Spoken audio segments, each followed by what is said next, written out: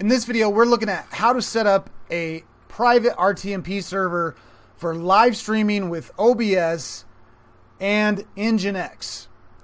Now, the first thing I want to do is do a quick overview of what exactly is going to be happening here, because this was pretty confusing to me in the beginning, and I didn't find any good explanations of what exactly is going on. So this is how it works. The first step is that on your computer at home, you have OBS installed and you're playing a game or doing something. And so OBS is going to capture and encode the video on your local computer. So OBS is installed on your local computer and it is set up so that it live streams directly to the RTMP server's IP address. And so it sends the live stream out to the server, and then on the server, OBS is not running there, but NGINX is running. And NGINX receives the live stream because OBS is sending it directly to it. And once NGINX receives that live stream, it then redistributes it out to other streaming services like YouTube or Twitch. And so to take a look at the software that needs to be installed on each computer, on your local computer, you're going to just need to have OBS and whatever programs you need there, games or whatever. And then on the server, which could be a Windows or a Linux server, you essentially just are running NGINX. So this is the overview of what we're going to do. And let's go ahead and set that up. For this server, I'm going to use Amazon Web Services, AWS.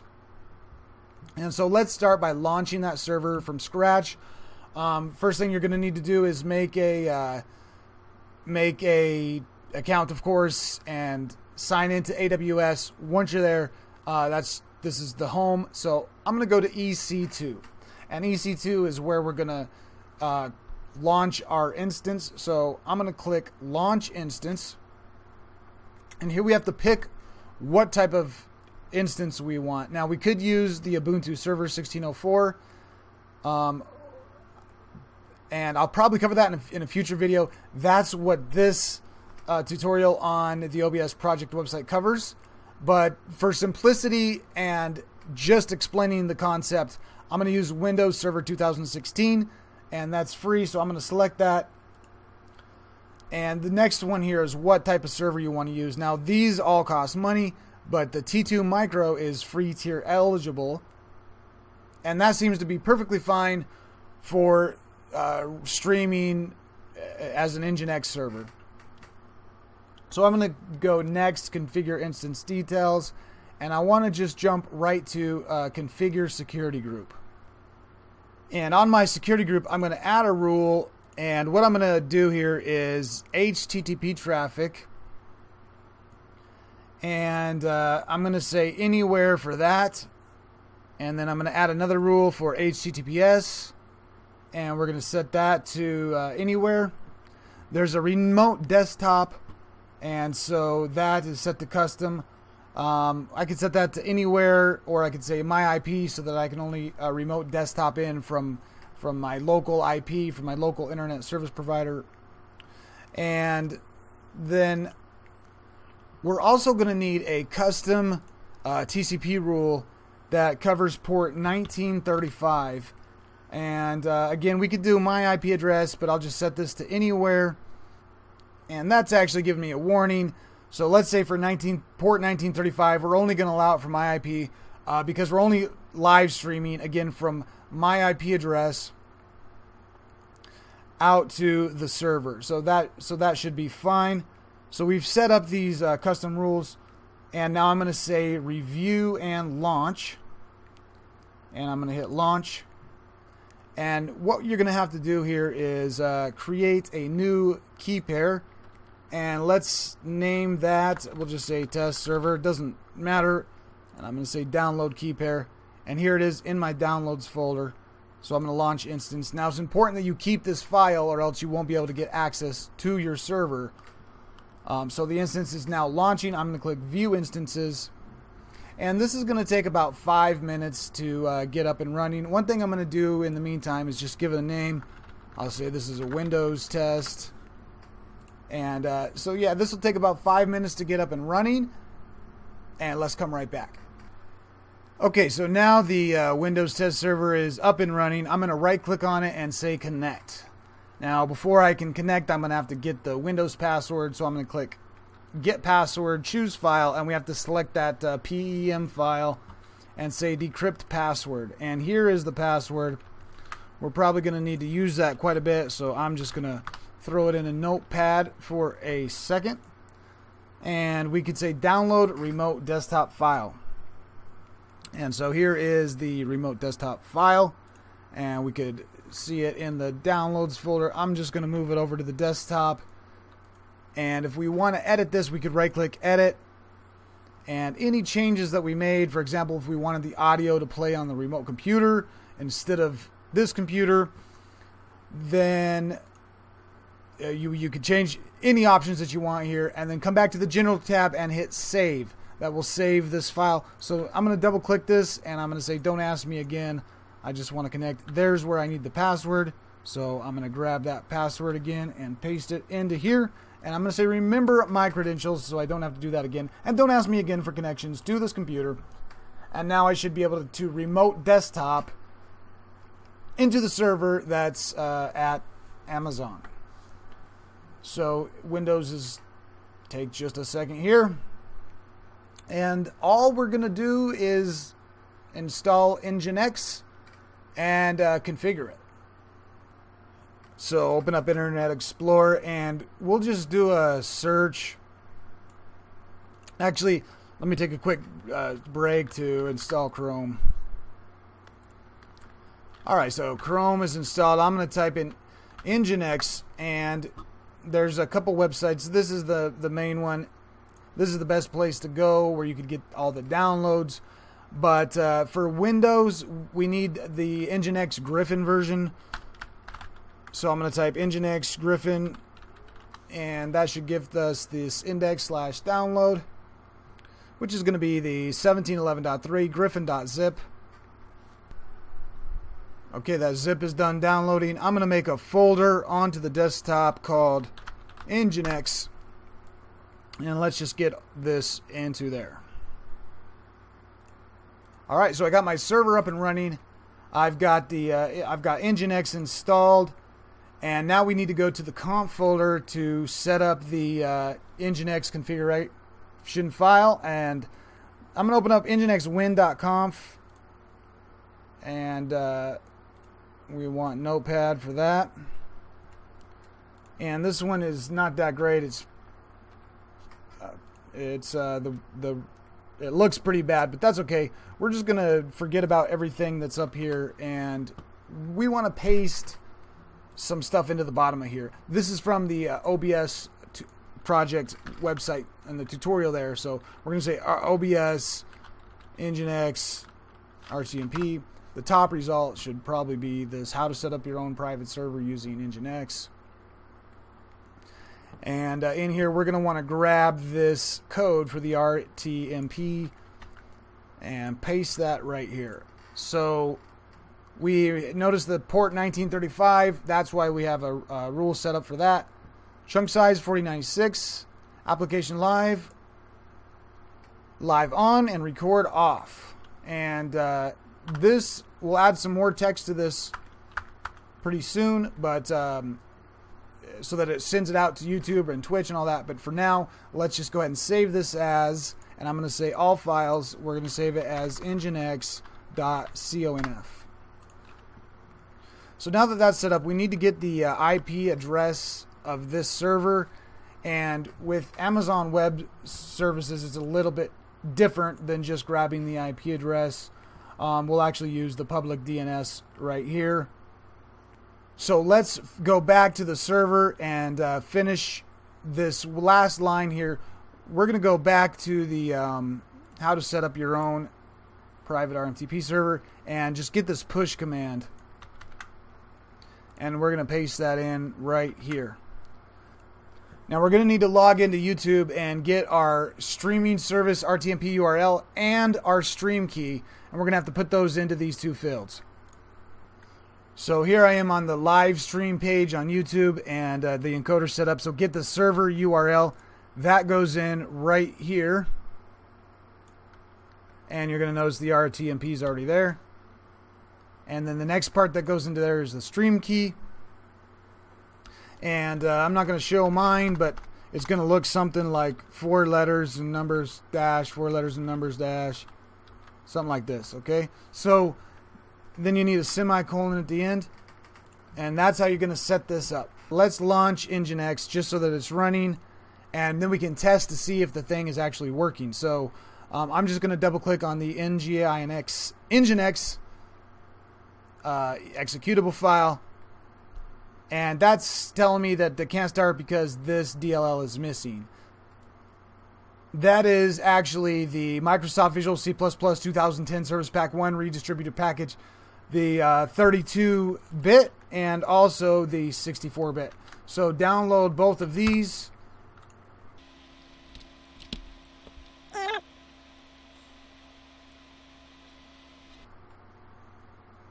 Now this has to be the 2010 version. So if you download 2012, you'll have file names with the exact same file name, but it's actually a different version of the Visual C++ redistributable. So install these two. It should be really fast. You need both the 32-bit and the 64-bit one. Okay, now that those are installed, let's go back to NGINX, and we'll launch the NGINX exe. And it's just going to run and go away. So if you want to make sure that it's running, you could start Task Manager and check underneath the VIN. Here we see that the NGINX is running. And now I'm going to minimize the server back on my local computer now. So we're going to try and connect to the server and see if the NGINX is running. So I'm going to copy the public DNS. I'm going to open up a new tab. And there we go. And paste that address in. And I see welcome to NGINX. Now this is not going to work because the Windows firewall is blocking it. Now I've already added the rules, but I want to show you what rules I had to add to make this work. And I was able to test this by going on the local server and just opening up the web browser, go to 127.0.0.1, and that shows me the welcome to NGINX page, which means that the NGINX server is running. And when I did that from my local computer, that didn't work, and that was because the Windows firewall was blocking that. So I had to make 2 rules. I'm going to show them to you here. First of all, I made the NGINX rule, and all I did was a new rule, port, and I put port 1935 into there, and I said allow the connection. And we did that for the outbound rule as well. And then there's another one that I called web, and that just allows port 80 through. So I said allow port, and it says example, just like the example here, 80. And we want to allow the connection for port 80, both in and out. So I've created 2 rules, well actually 4 rules in the Windows firewall. One that allows the NGINX through on port 1935, one that allows the web traffic through on port 80, and that goes for both the inbound and the outbound. If you have those Windows firewall rules set up, then from your local machine, you should be able to put that public DNS in, and you're going to get this message, welcome to NGINX, and that means that the NGINX server is running and it's ready to receive a stream. So the next thing that we need to do is go to our OBS, and so let me open up OBS here, and we just need to set up the stream options. So I'm going to go to the settings, and in the settings we need to go to the streaming options. So click stream, and normally use the streaming services, which is you could Twitch or YouTube or whatever. I'm going to select custom streaming service, and now we need to put a URL in. So the URL here looks like this. It's RTMP:// and then you put the public DNS of your server in /live. So if I type that RTMP://, we're going to grab the public DNS of our server, which is right here. and that goes here, and then we just need a /live. Now the stream key is irrelevant. You could type anything you want in here. Just put something in there and hit apply. So now OBS is set to stream to your server at Amazon, and because NGINX is already running on the server, it's going to accept that live stream.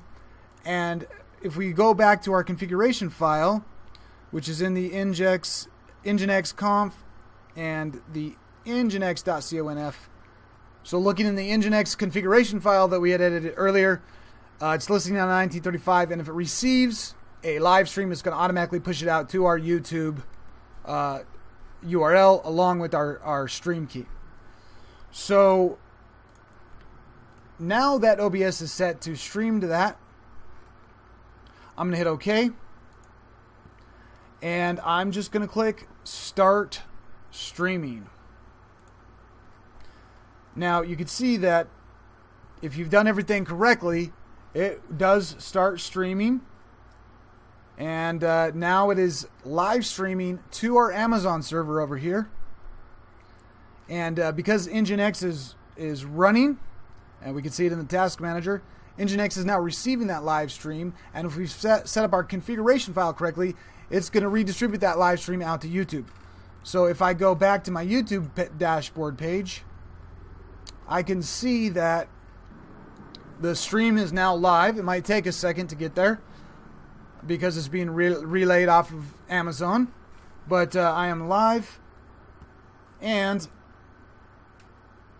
that live stream is, of course, coming from NGINX. Now, there's one problem that I haven't been able to figure out. So if you have any ideas, please comment. Let me know what the fix is. I really am trying to find a fix for this problem, because after about 2 minutes, I get a stream health of red, bad, even though I don't see really any problems with it. YouTube reports on the stream health that there's no audio, and I believe that's what this error is from. But I'm getting this error. Please change the video container format. The current container format is not correct for this configuration. So I haven't been able to find a solution for that. What I did was on this guide, there is a discussion which takes you to the forum. And so if you go to the last page, or at least if you go to page 31, I asked the question here. Everything works great, but I'm getting this error, and I just got a response. You will need to provide your config for us to answer that. Remove any sensitive information first. Okay, so I'm going to provide the config file for these guys, and if you know why we're getting this bad video container format, let me know. It doesn't seem to actually cause any problems at all. The stream still runs great. So anyways, I'm going to leave the video here, and I hope this helped you out.